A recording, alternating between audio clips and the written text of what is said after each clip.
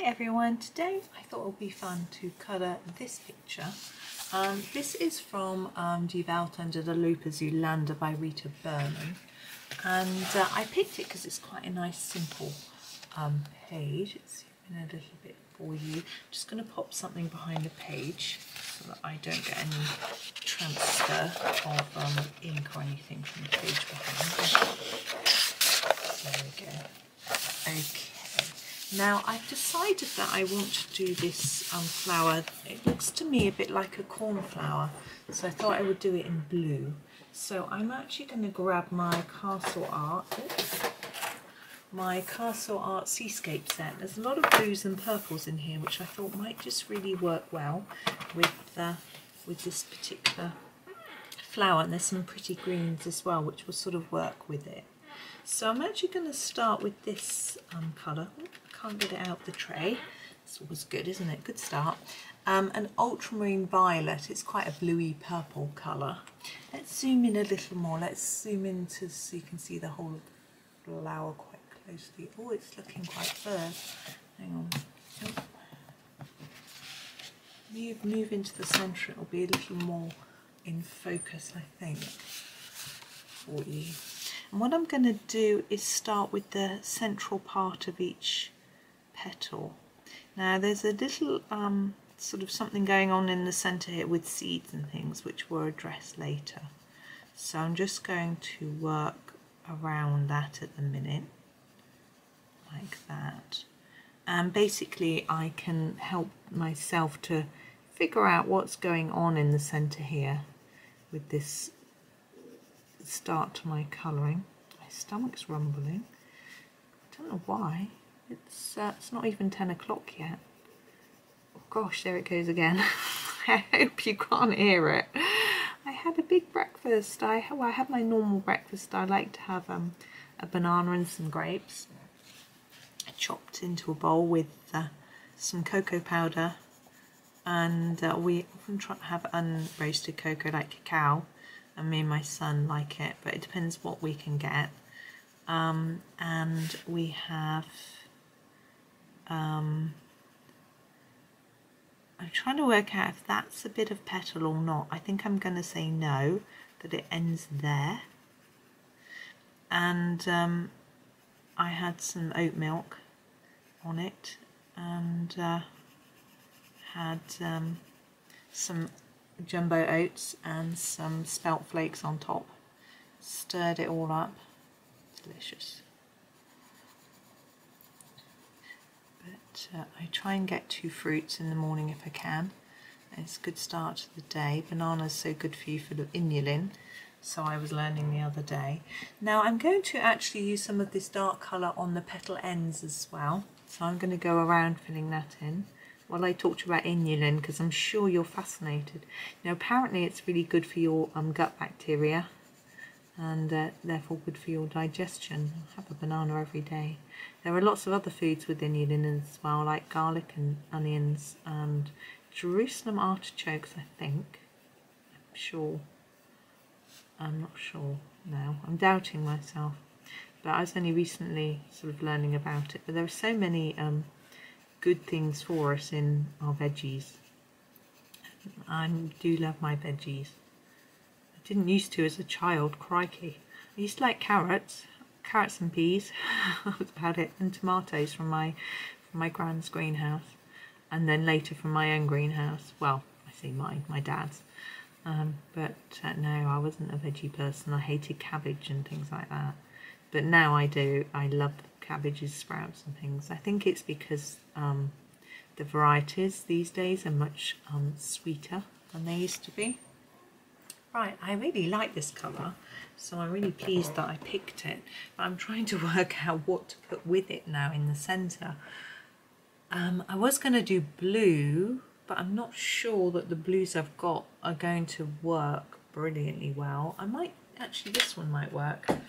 This is actually Ultramarine Light, and to go with the Ultramarine Violet, I think it will probably work. So what I'm going to do is try and blend it in. So where I've started to fade, start the blue there,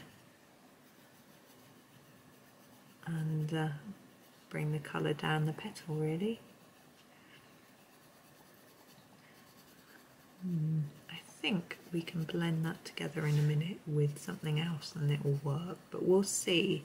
If it doesn't work, at the moment it doesn't look like it's, oh, now I'm going, I've just realised that I've done something, I don't know, that isn't even a petal, that bit. Hang on. Is it? No, I think that's a gap in there. Yeah, that's not a petal. Oh, I've done it wrong.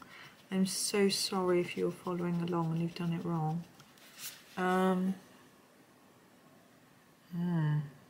I think we're going to have to, I'm going to have to make it into a petal or else it's going to, because it doesn't erase. So I'm going to put that ultramarine back, put some there, and then put the ultramarine light on it like that. We'll just have to make it look like a petal that's a bit behind the others.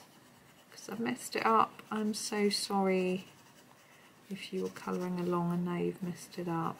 Sorry. Another way to get around that is to go over it with a black pen. It's a great cheat. I've just got a new black Posca pen fairly recently actually.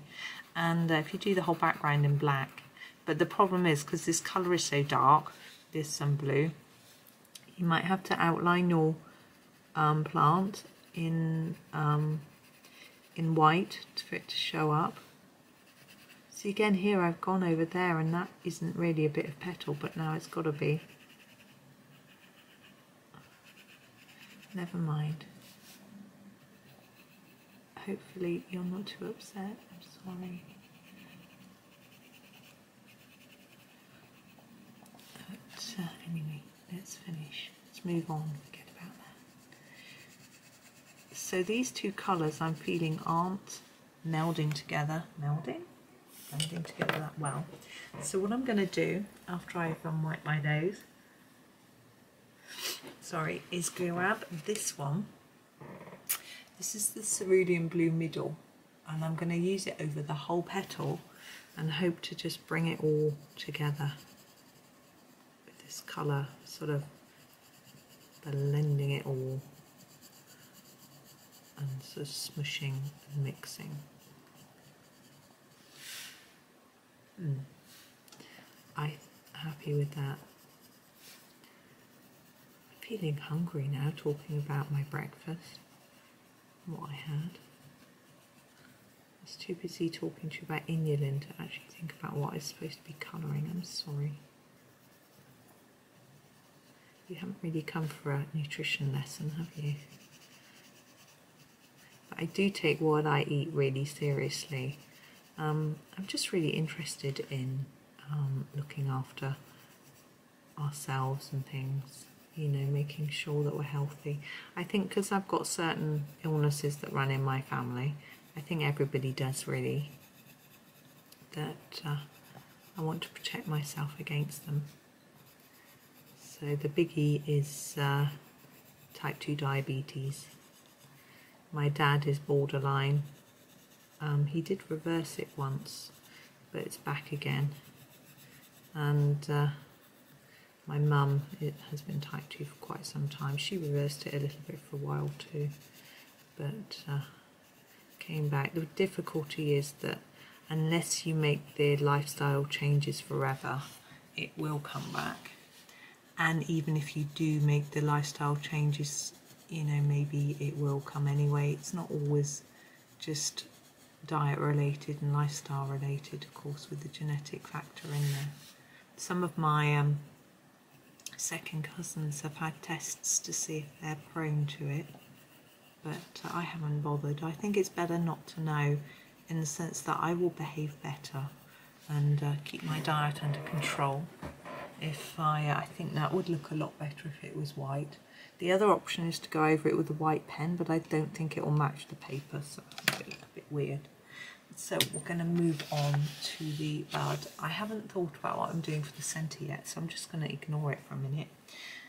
And going back to my Ultramarine Violet to do the beginnings of this, what I want to do is the base of each petal.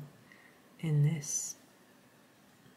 And I want to do a fairly hard layer at the bottom and then just fade it a little bit upwards.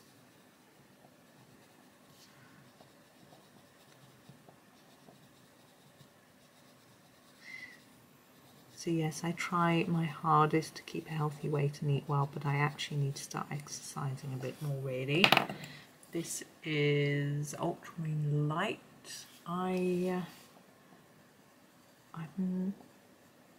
Since having had sinusitis, I have been taking it easy a bit and not going out so much. But I think I need to start just gently doing something. But I don't know if it helped me, but I am all better, which is nice.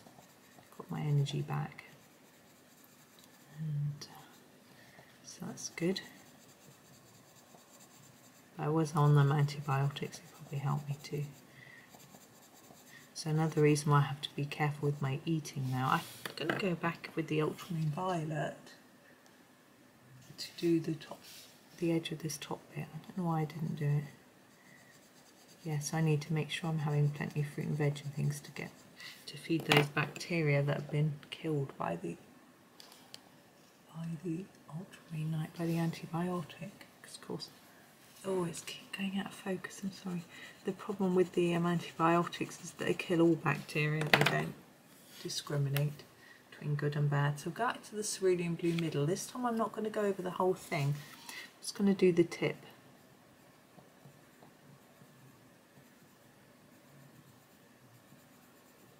I realise it doesn't sort of match what we've done over there, but I don't think it matters. Things can look quite different when they're in bud compared to when they're flowering. But we do need to think about the centre.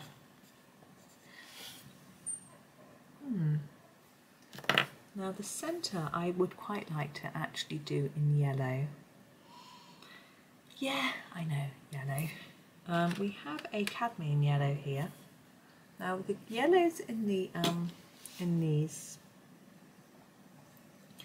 Castle Art, I feel aren't massively vibrant, so I'm going to put on lots of layers around the outside, leave the centre white, and it makes it look more rounded. And I'm going to layer it quite hard on these bits. Now at the end of each of these bits there's a circle, and it's too small for me to do in a pencil. Ooh. So I'm going to dot it in a pen. I think I'm going to use this one. Ooh. This is a Derwent paint pen. It needs a good shake. It's very similar to a Posca, but this is a pale colour. As you'll see, this is called lemon yellow. And that's not shaken up enough. Just trying it on a scrap of paper. No. It needs a lot more shaking than a Posca pen. It's actually, I did say in another video, it was Colour with Claire who was shaking and shaking and shaking the pen, and it made me realise that I needed to shake mine a bit more. That might just about do it there. I found it just seemed really watery and dull, and it was just because I wasn't shaking it enough. Whoops. I can't see where that one used to go, so I should just guess. There we go. And I'm thinking I'm just going to put a few dots around here. Hopefully that will disguise our mistake there a little bit more as well. There we go. Okay, so now we have the stem to do. Oops. Ooh. There. Now we could use a greeny blue because we've used a lot of blue, which I always think is quite nice. And of course, as we've got this seascape set, that is what we have got a lot of. So our darkest green is the Veridian, which I'm going to be using to do all the parts that I want a little bit darker. So where we start at the base of the flower here and here, and then where anything touches,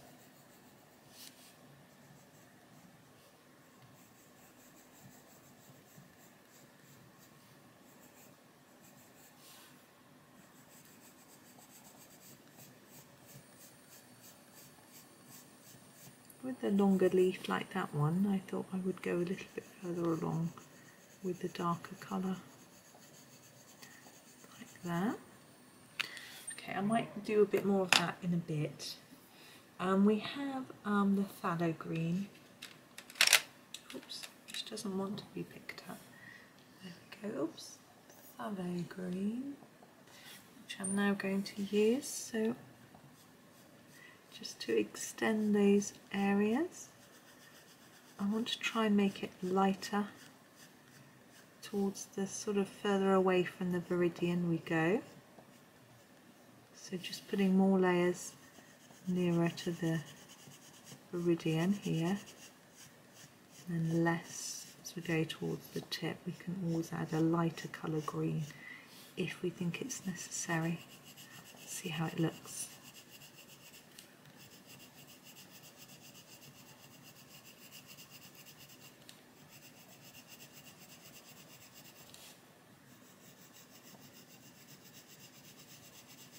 So I'm doing it quite lightly at this point here.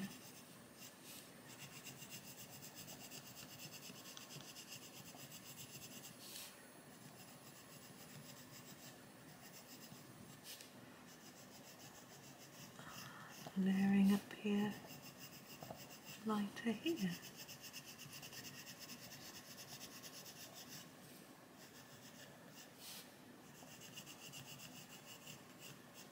And there are areas that I want to really stand out as a little bit darker, and I didn't think I had layered up my Veridian enough. So I'm going to come back in with the Veridian just to go over those areas a little bit, because I think it's a little bit crowded in the centre here. It's nice to be able to see quite what's going on. I'm not going to do any more on the bottom of that one, and then it will stand out a little more. The same here, I do a bit here, but no more on there, or a tad on there. And I'm going to just bring it all together with the mint green. So on these areas where it's a little bit paler, because on some of the leaf ends like this one it's a little bit too pale for my liking. It will just add some vibrancy and means the colour goes all the way to the tip. Now I've been thinking about what to do with these circles around the plant, which you can vaguely see. I will zoom out so you can see a little more of them. Oh, it's very slow. Here we go.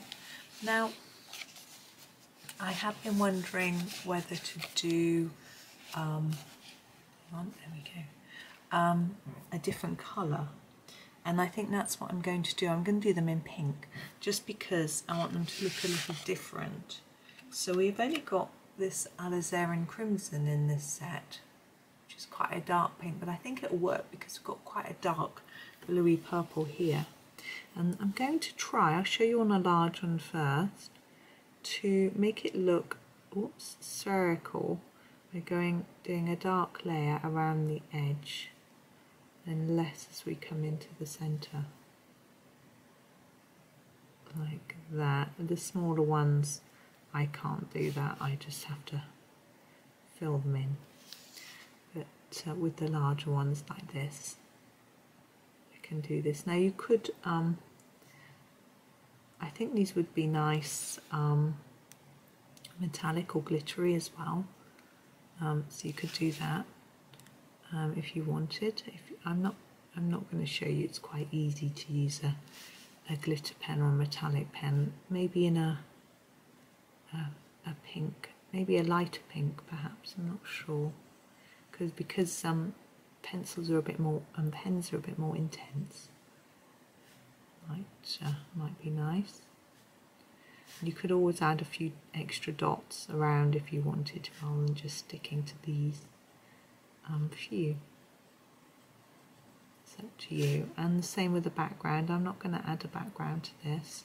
I like its simplicity, but you could use a pale blue pastel.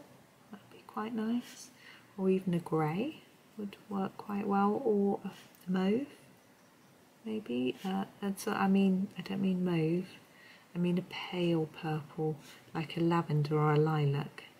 In my head that's mauve, but obviously in polychromos and mauve is really dark purple. So anyway, there is our flower. So I am all done.